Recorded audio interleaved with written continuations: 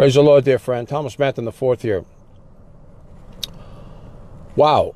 I've been speaking about the power of divine connections, and I want to say, I believe we're in Volume 4 today here. And the one thing you want to know is God is first. He's connection number one, numero uno. In French, uno in Espanol. Number one, the word holy means one. We're together in our mind, in our thinking, in our carrying on in the things of life. Him and us together, one. So I don't think I said that enough. I'm talking about people because I feel this burden about people being connected with the people that they need to be connected with. And of course, we all need people, because without people, you can't do anything. Now, by yourself, you can think, you can pray, you can hear, you can get the plan, you can get the blueprint of action, all of that, but you cannot implement it without another person. Without another person coming into your world to procreate something, you can't. So you without God, forget it. You're missing the whole point. Doesn't matter what you want to embark upon. Someone says, well, people in the world, they look like they have great stuff going on. Well, yeah, sure, but you don't know the condition of their soul. And the Bible even says, what will it gain? What would it be profitable in to gain the whole world but lose your soul? So you can't get far with your soul in a bad state. Think about it. You can only go as far as you can go in this life, and then when you depart, young or old or in the middle, that's it. I see these ads. Well, they're not ads. Posts, when I say ad, I mean like a posting, of people popping up and they're just dead. Young people, young preachers, people. I know some preachers that were young that I knew, dead. Some were involved with things they were doing things that were not right. And I think they opened the door to the devil, and the devil came for them, and they were gone. I'm talking about 30s, in their 30s, 30 years old. Another guy I knew seemed like a nice guy. And gets killed one day. He was begging me to come speak at his church. And I just couldn't go. Ruby, hello, dear. Where are you from, Ruby? Can you tell me where you're watching from? Love to connect and talk to you a little bit. So share this broadcast, everybody. I'm just going to deliver the word here and vamos to another meeting. So I will talk to you after the broadcast. But let me continue. So I just felt led not to do it. God knew that his life wouldn't be long for whatever reason. I don't know. So, well, these are people that were saved, What about people in the world that are not? So your number one connection is with God. Please understand that. But then you need people to procreate. So you get the vision from him. He it initiates it and activates it, but you implement it with other people. So you're no good by yourself. No one's an island. Remember that? No man is an island. No woman is an island. You can't just, I got to be by myself. Well, there's a woundedness there, or you just had a lot of bad people around you. You could be super strong, but you've had wrong people, so you're very reluctant about people. I think that's a good thing, because you don't want the wrong people in your world. They're not going to help you. They're going to hurt you. You've been hurt before. Your time's been wasted before. You've been ripped off before. You've had all kinds of nonsense go on before, so you don't need any more of that nonsense, drama, rubbish, thievery. Some people are just not good, and God sometimes does us a favor to chase the wrong people out of our world. I heard the Lord say in a very small whisper, somebody that I was trying to work with, and it just seemed okay, but then it didn't seem so okay, and then the Lord whispered to me, I chased them. I thought, ooh, boy. And us, humans, we try to return a call, to be polite, call back. And then you see it's just like that. It's just stuck. And I remember what the Lord said. So I said, you know what? I made a final decision. What is that your final answer? Remember that? Yes, my final answer is canceled. Because there's something wrong there. It's not good. Now, God is the one who's a battle axe to your enemies. He will smite them and wipe them out. Don't ever play with God. Because he's the wrong one to play with, I'm telling you right now. Don't play with an anointed vessel like myself. Psalm 105:15 says, touch not mine anointed and do my prophets no harm. Don't do it. Matthew 10:41 says it in a positive way. Bless a prophet, he'll bless you. You'll have a prophet's reward when you're good to the prophet. When you're bad to the prophet, destruction can come. A prophet could be indicative of someone that's anointed. Could be a pastor, an evangelist, a very good, righteous, vibrant, innocent, well-meaning, glorious person filled with the glory of God. Don't play with them. Do not.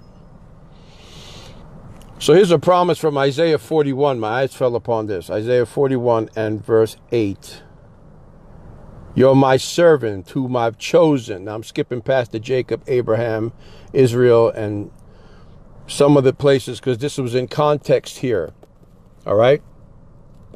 In that time. So let me just bring it to the current level now.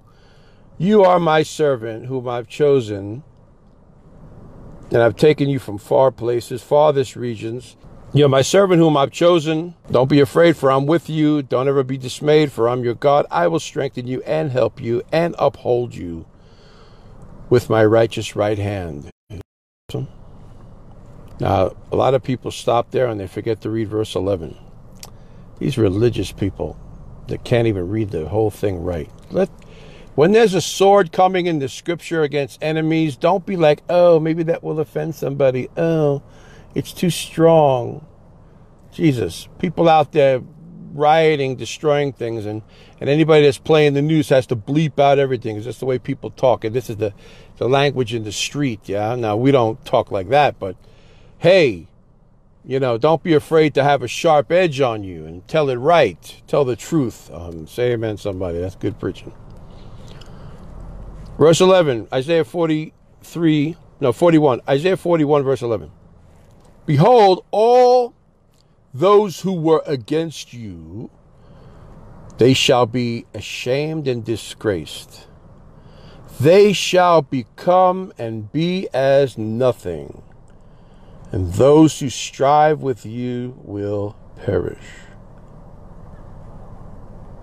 You'll seek them, you'll look for them and not find them. Those who contended with you or with me. Hello.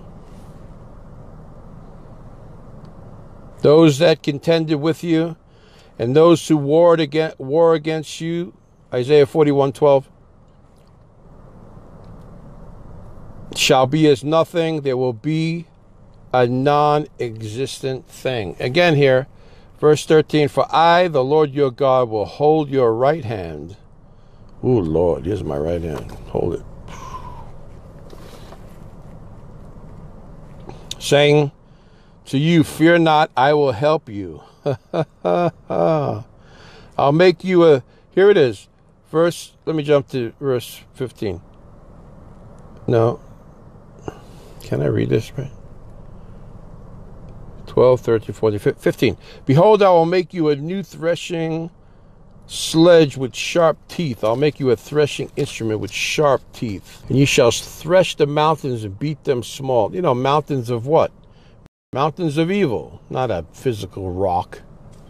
What are you going to go chew on a rock with your sharp teeth if you have sharp teeth? And that's stupid. This is symbolic of something here, all right? And you'll make the hills like chaff. Those things that are erecting themselves against the right ways of God. You'll break them. And God even says, I'll begin to bless you. I'll open rivers in desolate heights, fountains in the midst of the valleys. That's verse 18. Isaiah 41:18.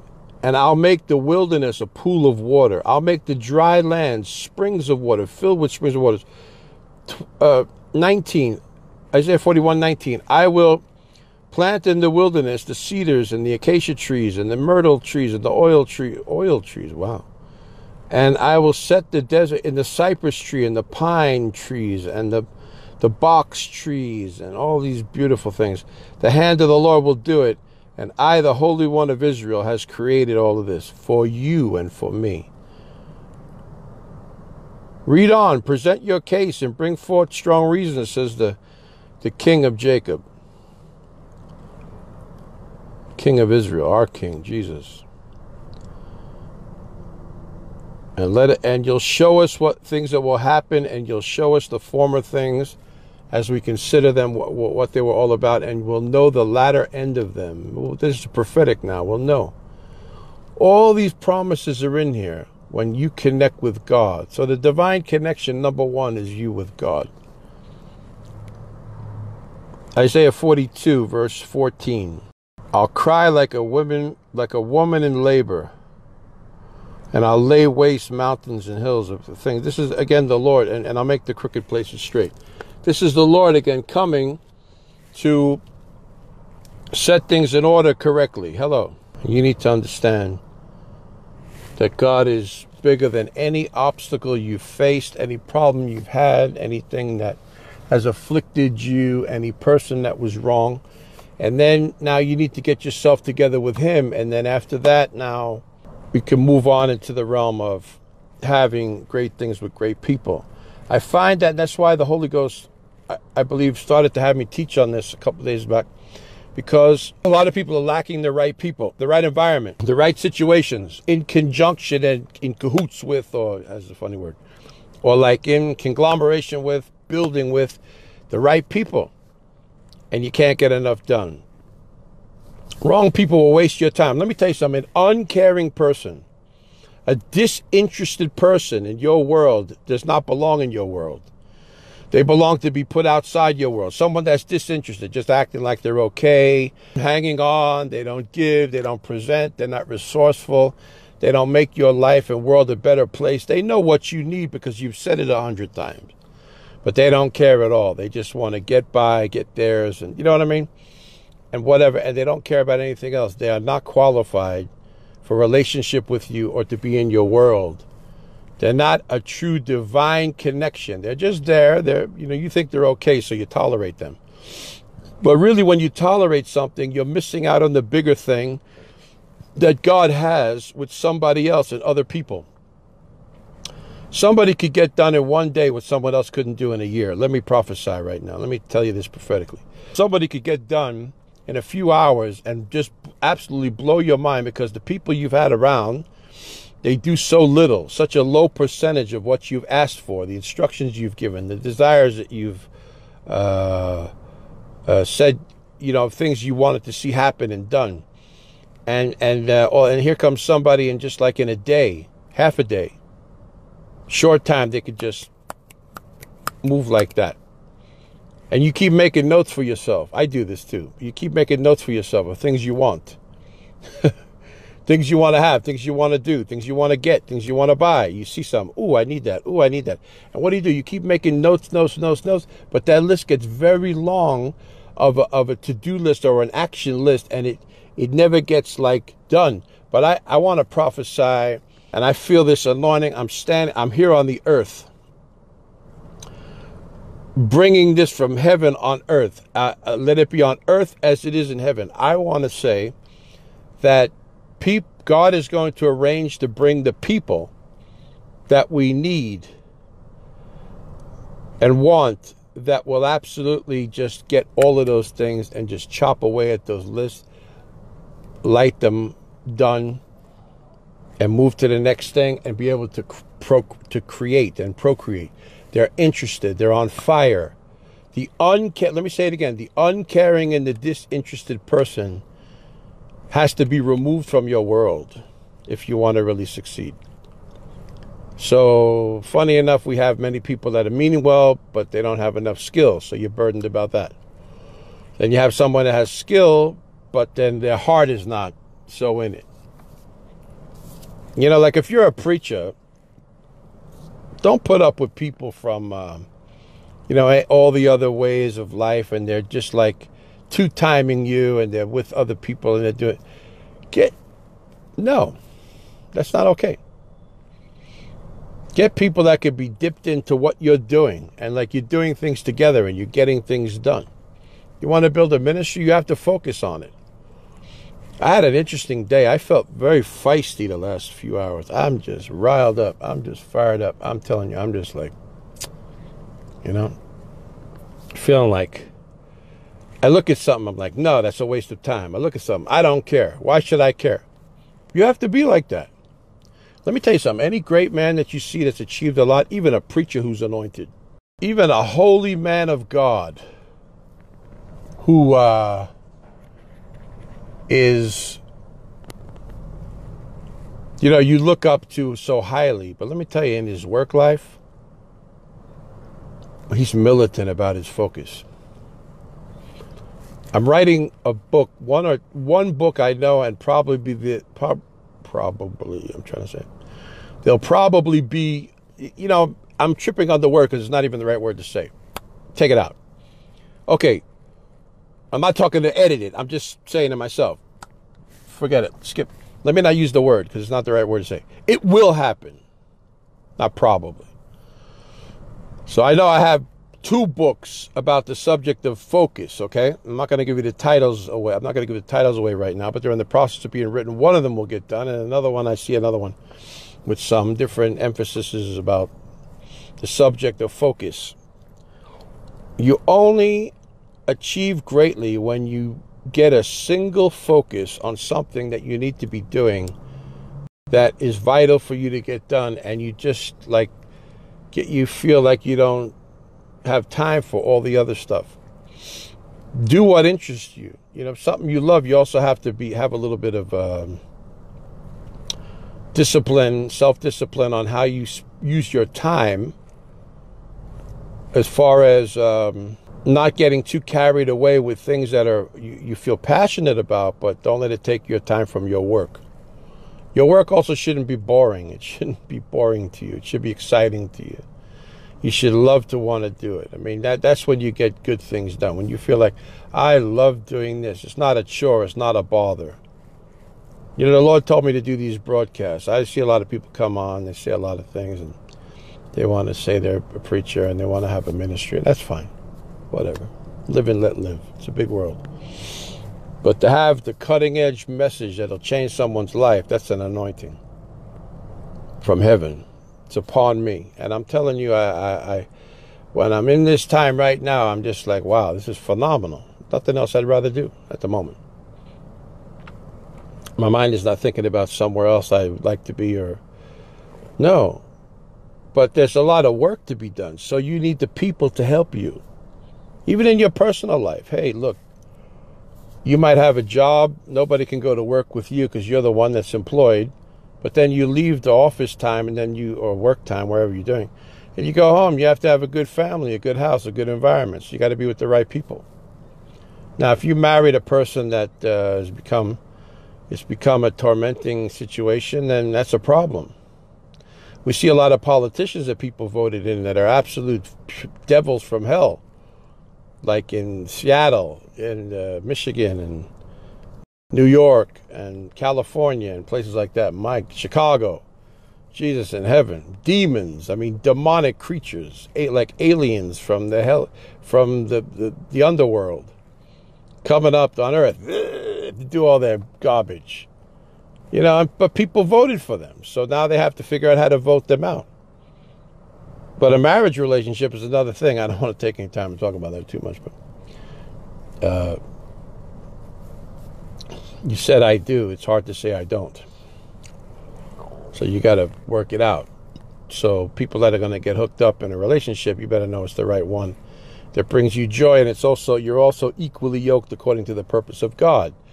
Your business connections and relationships need to be equally yoked. Someone says, well, what if I trust someone and well, people are crazy in this world. You know, nothing is like absolutely, you know, the end from the beginning in every detail. It's a journey. But there are principles to use.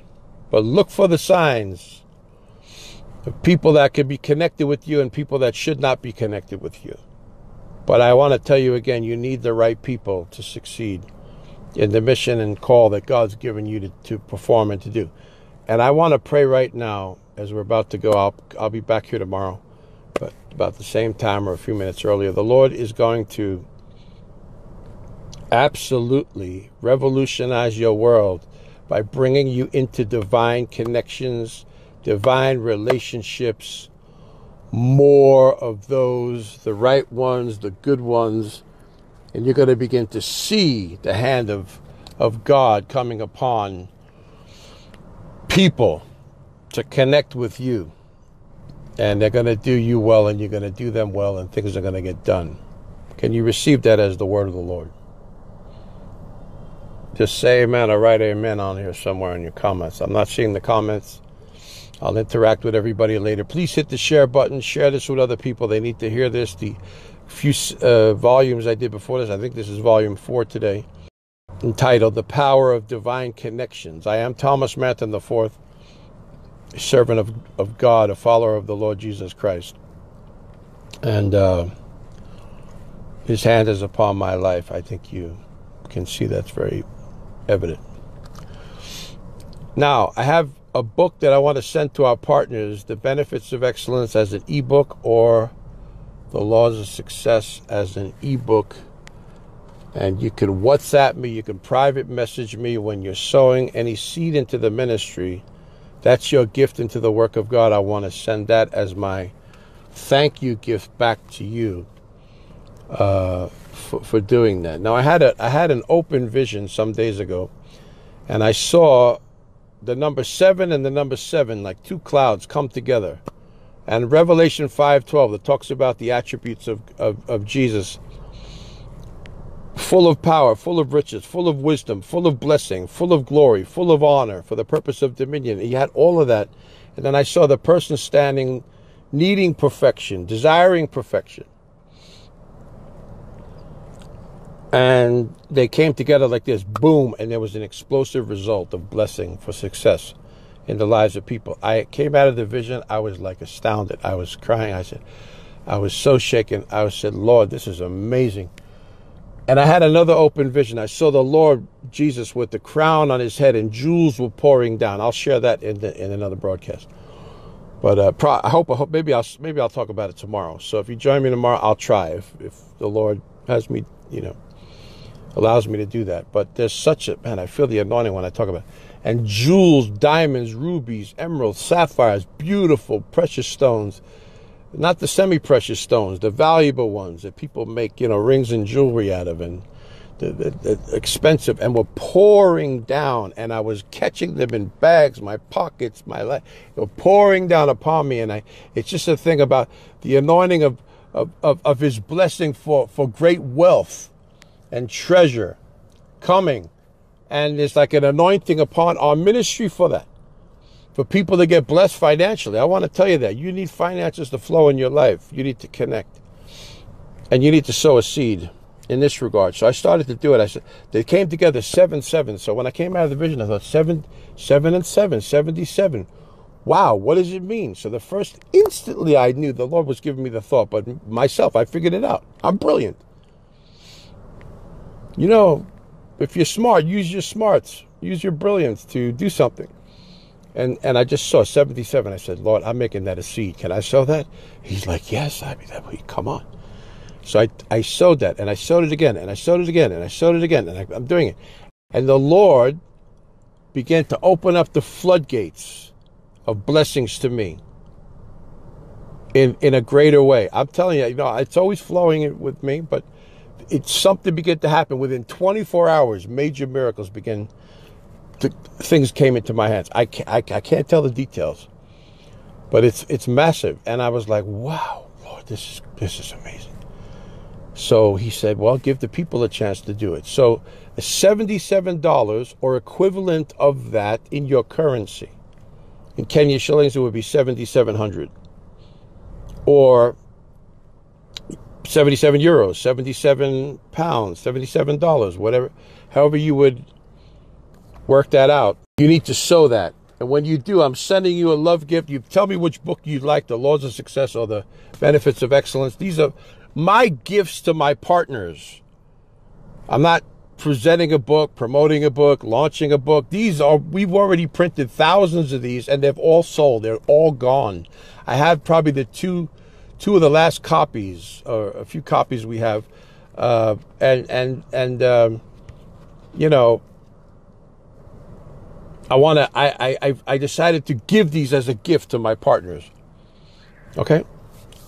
When you're sowing a seed, let me know which one you'd like, and do that in Jesus' name. The information will be in the heading of the title and also in the comments of how you can sow, ways you can sow. All the details will be there.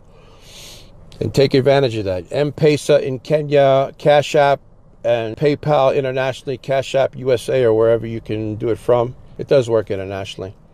And the website, thomasmanton.com, all the ways are there. And you can sow that seed. I'm going to be praying for you. Please write me your prayer requests. Write me your prayer requests. What's going on in your life, what you'd like to see happening. And I'm going to pray for many specific harvests to come to you that are sowing this seed. And please do whatever God tells you, whatever it is God tells you. If it's a different amount or it's more, or obey the Holy Spirit. But you need to tap the grace. There's a grace, an opportunity for finances to begin to flow. I mean, it's happening for me. I've seen it. It's happening for other people. We have people that have become millionaires under this anointing. And I don't have time to talk about that now, but I will. Glorious lives. People that came from nothing. And now they're walking in, having several companies, living in palatial houses, living in beautiful places. And that's not how they grew up.